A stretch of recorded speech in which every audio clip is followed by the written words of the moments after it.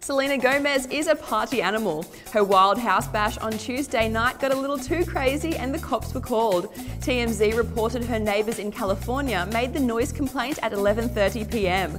Apparently the windows were rattling. The singer was told to turn it down and left with a warning. The photo Selena posted to Instagram on the night doesn't indicate the party was too overcrowded, but we can see some karaoke going on, which is never a sign of a quiet night.